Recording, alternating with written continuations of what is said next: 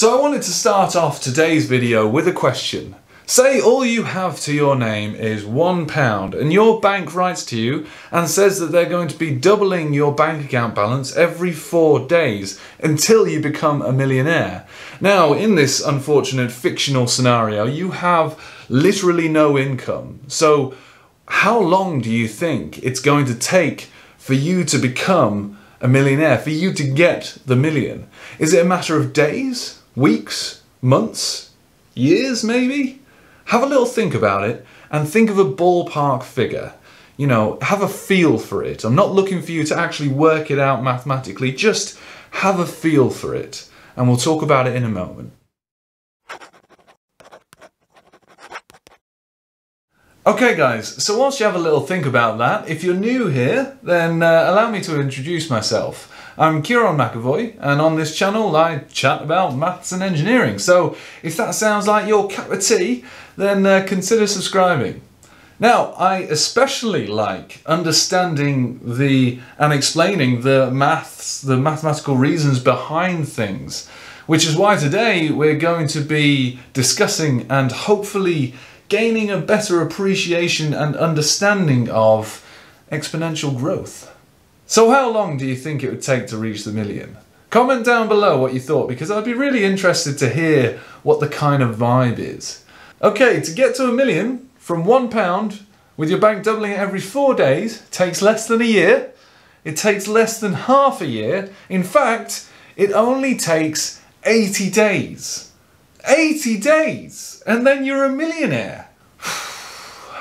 That'd be nice, wouldn't it? Right, okay, let's just, take a moment now and compose ourselves, because this isn't reality. Let's go through it.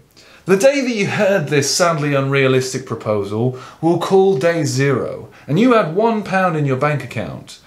Now, 4 days later, it gets doubled, so you have £2 in your bank account. Another 4 days later, it gets doubled again and you have £4 in your bank account. Another 4 days, you have £8 in your bank account, then 16, then 32, then 64, then 128, then 256, and then 512. We're only on day 36 and we've only got £512. I mean, nothing to be sniffed at, but come on, we're after the million here. There's no way we're gonna reach a million in 80 days, surely not. Well, let's see if we can see a pattern here. All of these quantities exist because we've been multiplying by 2 each time. We've started off with £1, and then we've multiplied by 2 to get £2, and then we've multiplied by 2 again to get £4, and again to get £8, and so on. And what we can see is that this is the sequence of the powers of 2. 2 to the power of 0 is 1, 2 to the power of 1 is 2, 2 to the power of 2 is 4, 2 to the power of 3 is 8, and so on. And so the question really is, what power of 2 is greater than a million? Now, although you can do this iteratively, doubling your answer as you go, it's far easier to use a logarithm, where we ask, what power must 2 be put to in order to equal a million? And the answer, rounded to 2 decimal places, is 19.93. And since in our fictional reality we were receiving a new power of 2 every 4 days, we reveal that we would receive the £1 million in our bank account on the 80th day. Now, that feeling that we had when we had only 512 quid on day 36 can cause disbelief and overconfidence in our estimates, known as exponential growth bias. For more perspective, let's say you wanted to be an out-of-this-world quintillionaire.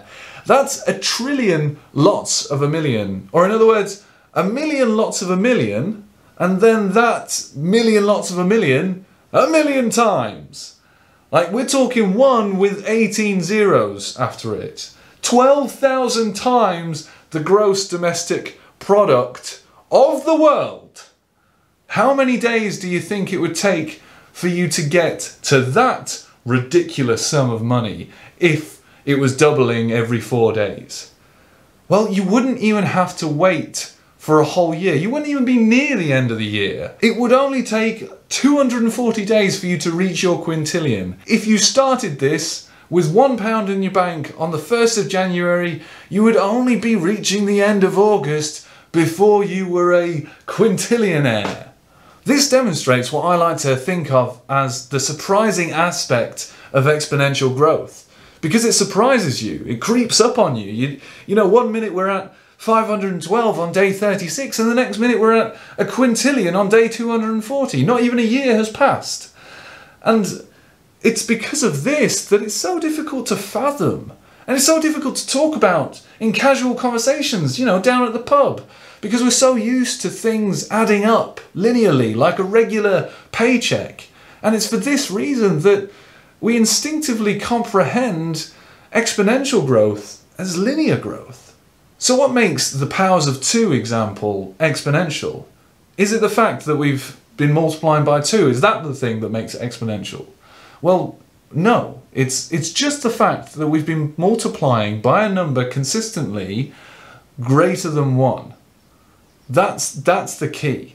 If you ever have a recurring sequence where the new term in the sequence is the old term multiplied by a number greater than 1, even if it's ever so slightly greater than 1, the growth of that sequence will be exponential. For instance, would you believe me if I were to tell you that by investing your money into a fixed 1.5% interest rate savings account, it would grow exponentially? Well, it would. It follows the same pattern. We're multiplying the previous year's balance by 1.015 to get our new balance. That's the key difference between linear growth and exponential growth. With linear growth, we're adding to the previous term. For instance, 2 plus 2 plus 2 plus 2 and so on. Whereas exponential growth, we're multiplying the previous term. 1 times 2 times 2 times 2 times 2 and so on. And it's this recurring relation that explains that if something's growing exponentially, its growth is proportional to the current amount. For instance, if we were at 512 in our exponential growth sequence of the powers of 2, then the next one in the sequence is 1024 because we've multiplied 512 by 2. Whereas if we're in our linear sequence of adding 2, then the next term in the sequence, if we're at 512, is just going to be 514. So its growth remains constant.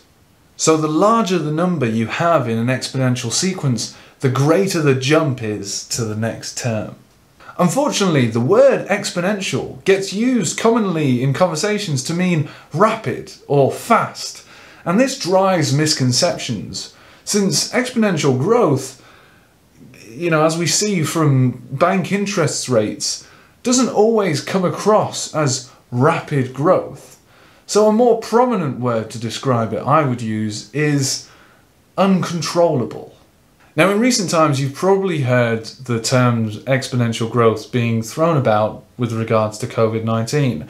And I already have a video out explaining and going through a common mathematical model used to model epidemics. So I'm not going to go back into that here. But it doesn't mean that we shouldn't actually take a moment to think about the growth of the infections of COVID-19 with regards to this exponential growth bias, in light of this exponential growth bias, because we've just said that exponential growth doesn't have to be rapid and doesn't have to involve large numbers immediately.